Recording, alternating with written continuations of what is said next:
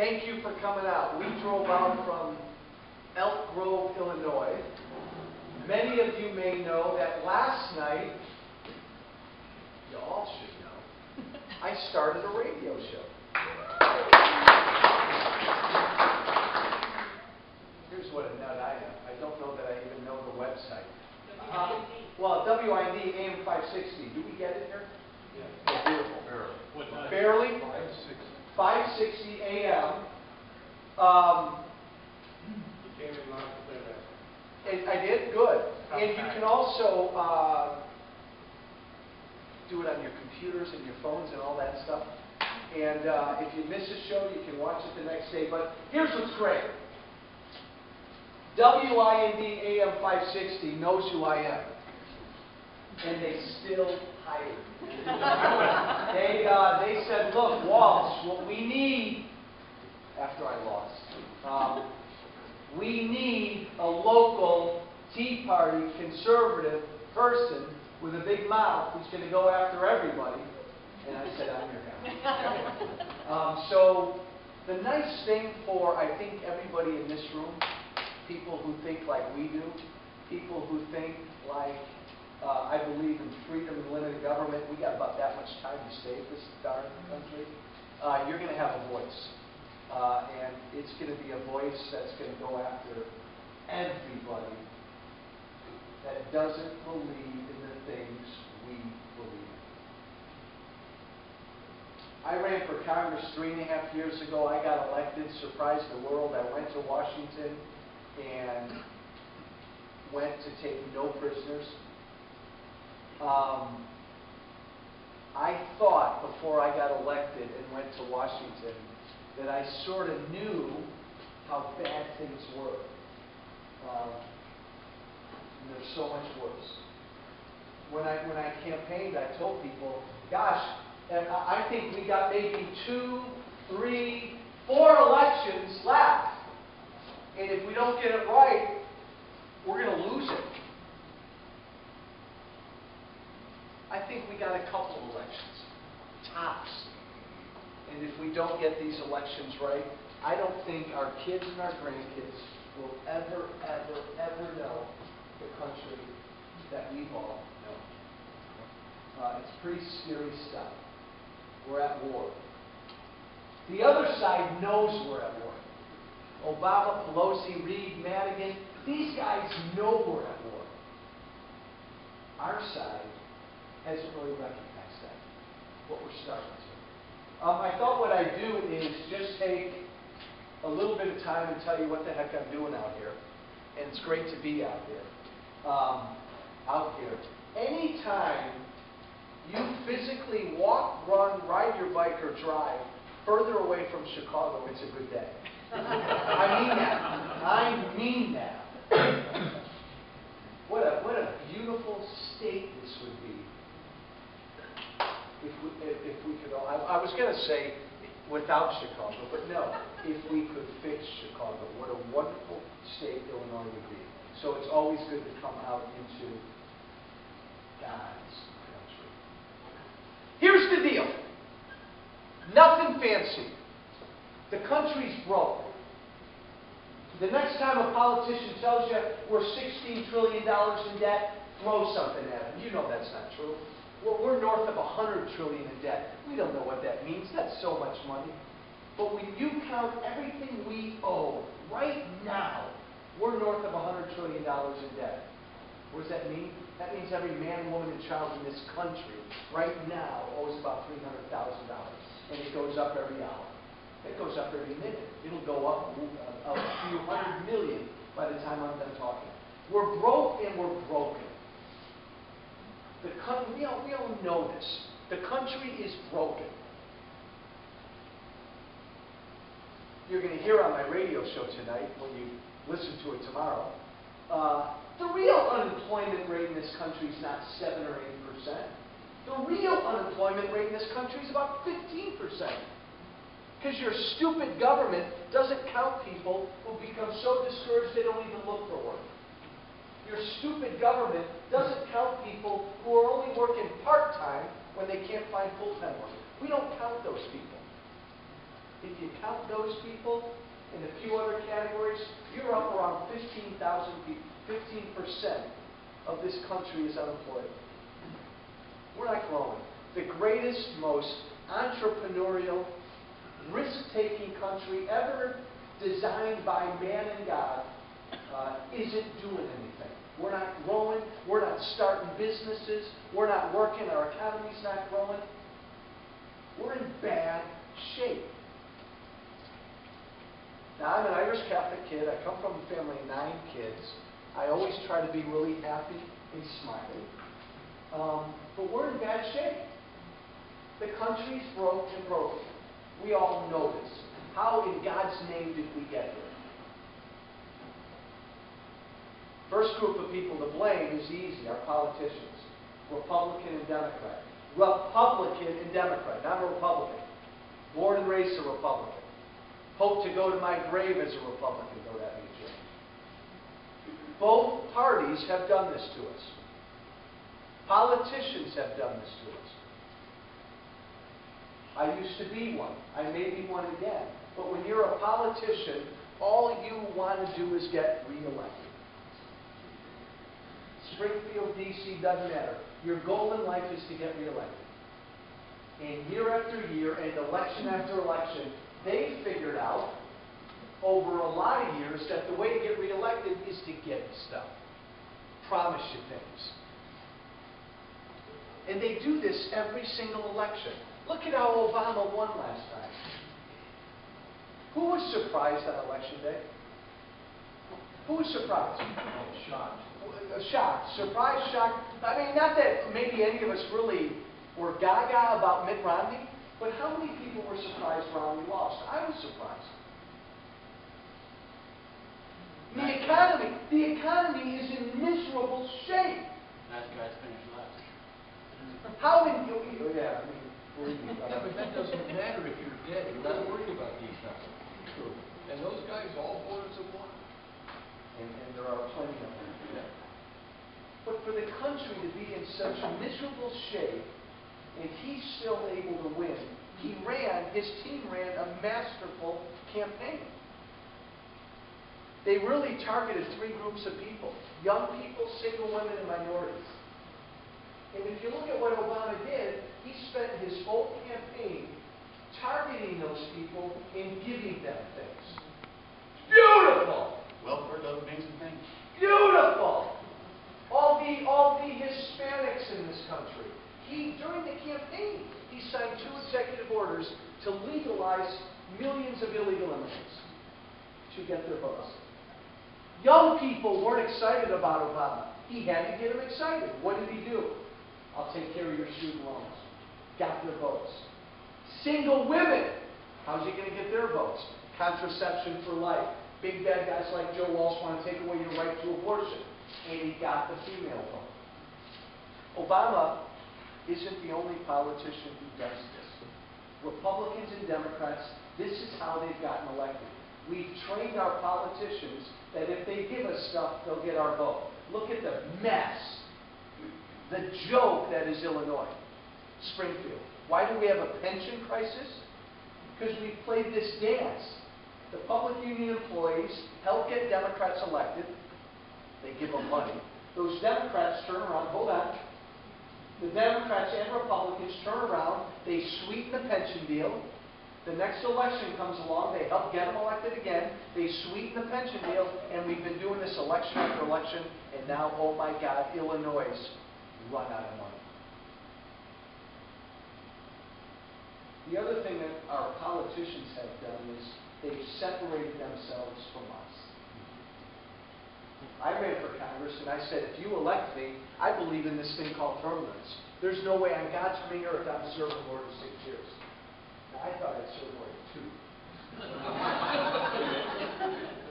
Now, redistricting. But no way! I said, I'm a term limit guy, I'm not serving more than 6. I said, this thing called, this sweet congressional health care plan that they got, and they all got a great one, I don't want it, I'm not going to touch it. I turned down my pension. Why should they get a pension that we don't get? I slept on the floor of my office and I came home every weekend. we've created a separate class of being called the political class. They stay there for life. They make life great for them. Have you ever met a politician who came home poorer than when he went? You know what my claim to fame is? When I got elected 3 years ago... Maybe you. I was the only one. When I got elected 3 years ago, I was the poorest member of Congress. When I left 3 months ago, I was still the poorest member of Congress.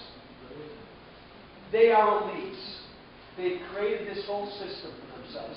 So they are to blame. The media is to blame. Here's what I think in 20 seconds. The country right now is going through a revolution. Two visions of America.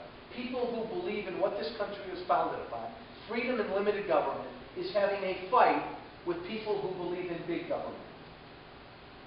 The media, which has always pretended they're sort of in the middle between these two visions, baloney. They've always sort of hung out over here. After Obama got elected, they built a house over here.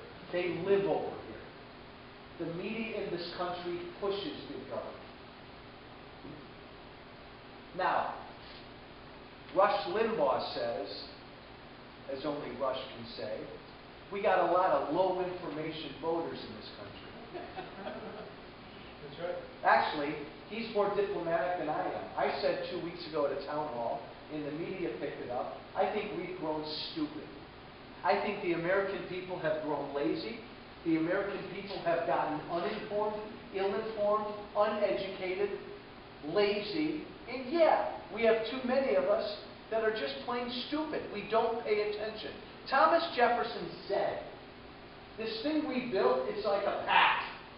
Politicians got to do right. What's the one thing that we have to do to make this republic work? You've got to pay attention and stay informed. We're not doing it anymore. We're not doing it anymore. The media takes advantage of people like that. So the election's not about the unemployment rate. It's about the war on women. It's not about the economy. It's about all these other issues. Because people are easily moved. And that leads me to the final group of people that's responsible for the mess we're in, and that's us. I get so tired of people who blame our politicians. They are what they are. Who in God's name sent them to D.C.? Who sent them to Springfield? We did. Not you in this room, but we did. You get the government you deserve. And as a country right now, young and older, we've got the government we deserve. We have fallen asleep on the job. We've abandoned, I think, our responsibility in a democracy to stay informed. We've been asleep for years. How in God's name did it get to the point that we're broke? That we have a government we can't afford? That we have a government that does too much for too many people? You're just going to blame the politicians for this? We kept electing them. If politicians get elected because they give us stuff, we train them to do that. Politicians are like SEALs. We've trained them to give us stuff, and if they give us stuff, they'll get our vote. Well, who's been giving them their votes? It makes us all feel good to blame politicians. It's a lot of fun to blame the media, and I'm going to rip the media every single day on my radio show. Because they deserve a lot of blame. What time did your show air? 7 to 9 every night. I'll give you the details before I leave. But folks, we ain't doing a thing about fixing this thing unless the American people turn it around. Your politicians will follow. So we're in deep, deep trouble. It's all of our fault. Scary point number 3, we don't have a lot of time. We really don't. Say Cyprus. Say Cyprus out loud. Say Europe. We don't have a lot of time. When a government year after year after year after year after year, lives beyond its means, eventually a government is going to collapse. Illinois has probably already collapsed. We just don't know it yet. Country's right behind. Tom Coburn, a United States Senator from Oklahoma, wrote a great book called The Debt Bomb. He could be off by a year or two, but Tom Coburn said in about 8 years, your government will only have enough money to physically do 3 things. Take care of the Social Security obligations, take care of the Medicare obligations, and pay its interest on its debt. That is it. Worth up. Get more money. Oh, and print more money. That is it. But eventually, they won't even be able to do that. No defense. No securing the borders. No all these other things that even people like us who don't want our government doing a lot of stuff, there won't be government to do anything. Medicare, this program we love and revere called Medicare. Folks, it's gone. Within 10 years, it's gone. Unless we reform it. That's just one government program. Republicans and Democrats all know this. Knuckleheads like Dick Durbin just don't say it out loud. But he knows this. We don't have a lot of time. People ask me all the time, Joe, why do you get so wound up and so excited? Why do you get so angry sometimes? I think we're at war. I love this country. I believe, naively, that this country was founded upon one simple word that young people today don't understand. Freedom. Such a beautiful thing. Our founders gave us a country that said, you are free. That thing called government can only do a few little things. You're born with God-given rights. I am born with God-given rights. Most young people, too many Americans, think these rights come from government. They're there to protect us from government. Most Republicans and Democrats don't understand this anymore. I'm born free. And I'm born responsible for my own life. The beauty. I make $1 at the beginning of this country. You make $1, that's your money. Our founders believed in a little bit of government to do a few basic things, so they're only taking, say, 9 cents of that dollar. You keep 91 cents, and then you are free to live your life and you're responsible for your own life. As your parents get old, you take care of them. When your neighbor down the street loses his job, the neighborhood takes care of him. You go out and shop for your own health care. And we have a little bit of government that takes care of those who simply can't take care of themselves. Fast forward a couple hundred years, we now live in an America where that dollar you make, it's not your money. And I serve with enough Democrats and too many Republicans who don't think it's your money. And if they thought it was your money, why would they keep taking more and more of it every year? So now you're living in America where that dollar you make, you don't get to keep half of it anymore. Think about that for a minute. I think Mitt Romney could have won if that's all he did was get outraged about that. I don't care how wealthy you are. I don't care what you are. Every American should keep at least half of what they make. We live in a country now where you don't get to keep half of what you make. You turn it all over to big government. And now big government does everything. And so now when your neighbor loses his job, what happens to your neighbor? He's on unemployment insurance forever. As your parents get old, what do? We push them off onto government-run health care.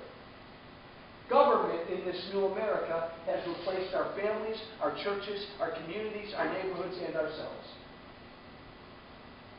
And so is it any surprise that we aren't as involved in our churches as prior generations are? Is it any surprise that our family structures have broken down?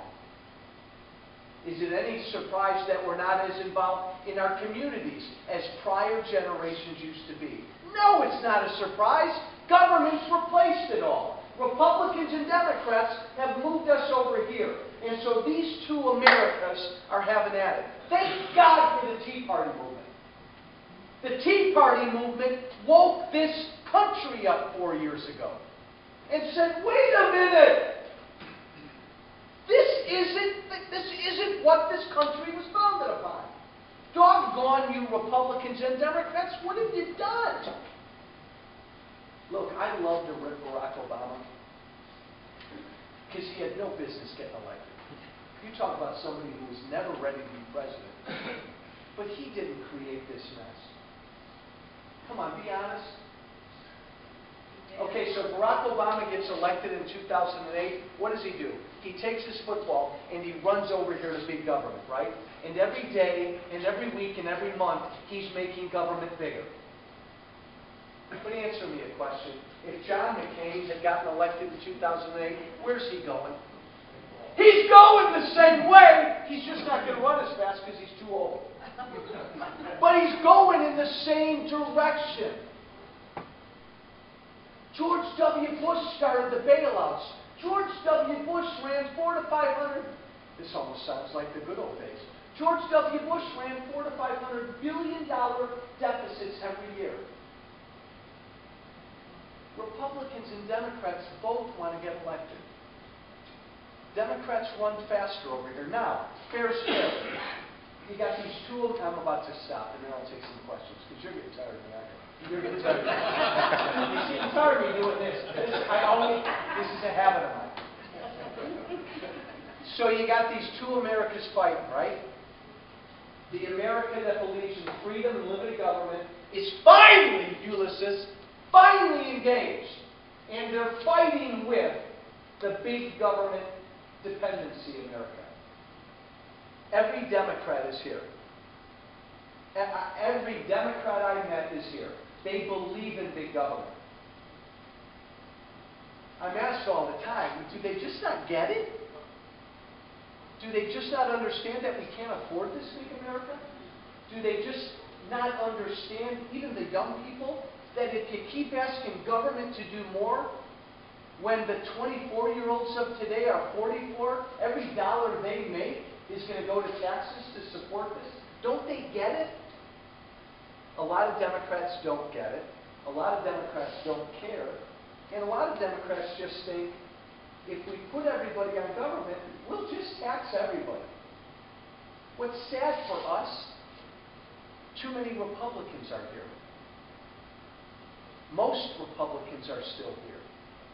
The way I'm talking to you right now, take a guess. When I got elected, there were 232 Republicans in Congress. How many do you think felt like I threw? 30. A little more than 3. About 20. About 20. And in last November, we elected a few more. But we're losing. For those of you in this room who believe in and worship what this country was founded upon, hear me well. We are losing. They are like so brilliant at how focused they are. This is the way Obama and Democrats think. Every day, I'm going to put one more person over here. I'm going to get one more group of people and make them dependent upon government. Now, I don't mean to offend people, but I do a lot. Because time's short and we're losing. And I love this country, and I think in a blink of an eye, it's going to be gone. But when LBJ, Lyndon Baines Johnson, our president in the 60s, when he enacted the Great Society, the War on Poverty, when he basically put every African American and inner city low-income American, made them dependent upon government, you know what he said to his advisors? And I'll give you the cleaned up version. He said, those African Americans are going to vote for us for the next 200 years. And he didn't use the word African Americans. They know exactly what they're doing. We're losing. And how sad. I'll close with this. worst part of this new America that we're all living in, and we've been living in for a long, long time? This isn't the worst part about it. We can't afford this new America. We will crash. We will run out of money. There will come a point where we cannot borrow any more money. There will come a point when we can't print any more money. We will crash. You know it. Families cannot live this way.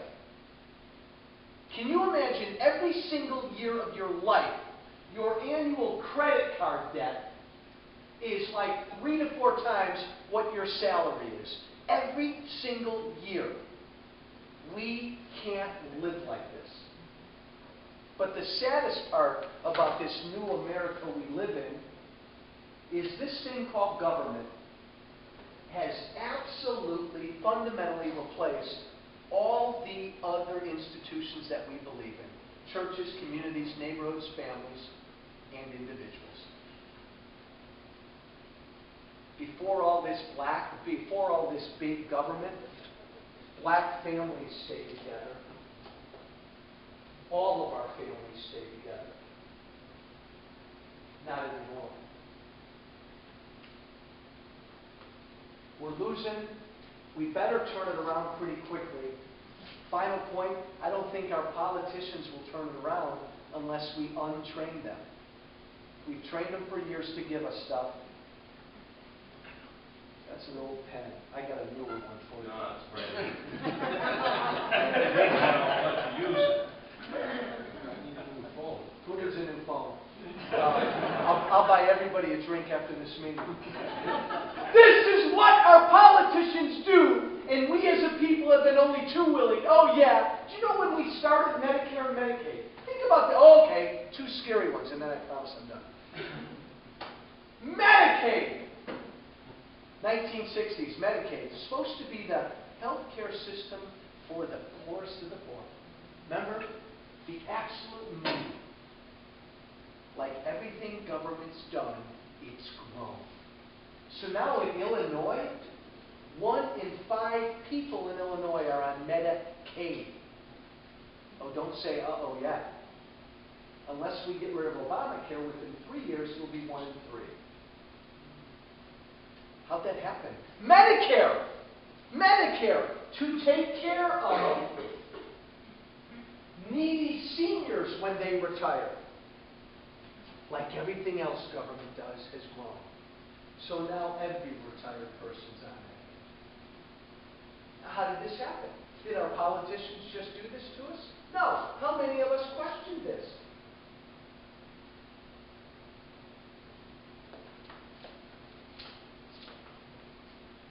We're in a lot of trouble. And as I look at this room, everybody's like in their 30s and early 40s.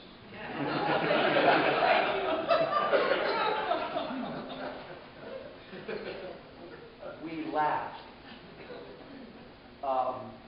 as we should, because very few of us are in our 30s and early 40s. But